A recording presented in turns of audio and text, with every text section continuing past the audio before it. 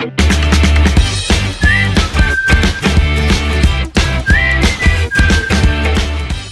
everyone, I am Sham Pasari and welcome to ACEN Academy. Now as you can see from the title of this video, in this video we will discuss how to find out the area of a triangle in 5 different methods. So without further ado, let's begin with that topic.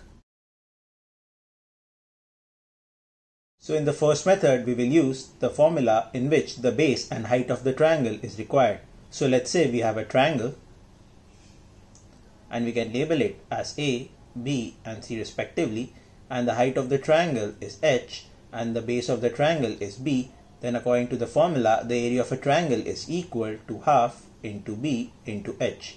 So by this method in which the base and height of the triangle is given, we can calculate the area of the given triangle. The second method that we will use for calculating the area of triangle is the Heron's formula.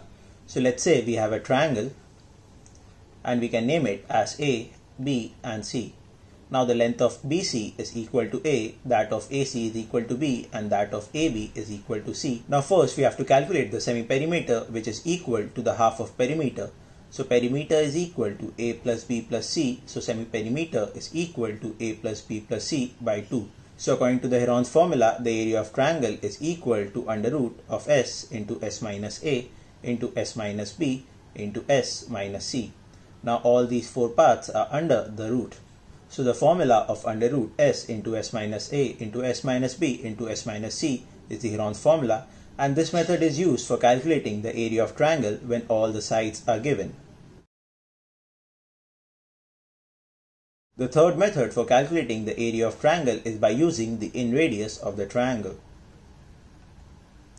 Now inradius of a triangle is the radius of the largest possible circle that can be drawn inside a triangle touching all the 3 sides. So suppose we have a triangle ABC and the largest possible circle that can be drawn inside the circle is this. And suppose the radius of this circle is equal to small r, then the area of this triangle is equivalent to r into S, where S is the semi-perimeter of the triangle.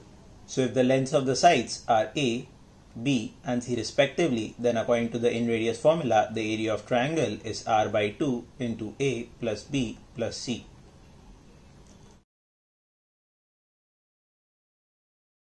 Now the fourth method for calculating the area of triangle is by using the circumradius.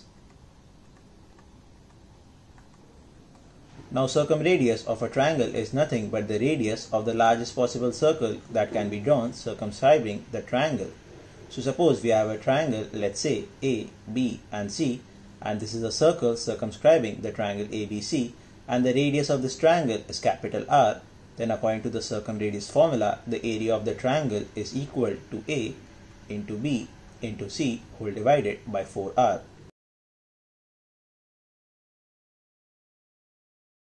Now the fifth and the last formula that we can use for calculating the area of triangle is equal to half into A into B into sine theta.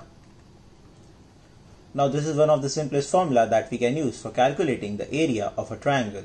So suppose we have a triangle, let's say A, B and C, and over here the length of the side AB is equal to A and the length of the side BC is equal to B, and the angle contained between both these 2 sides is equal to theta. Then by using the formula half AB sine theta, we can calculate the area of the triangle very easily. Now there is one important point to remember in this formula, that is the angle theta must be contained between both the 2 given sides. So suppose if this angle is alpha and this side is equal to C, then the area of triangle is also equivalent to half into B into C into sine alpha.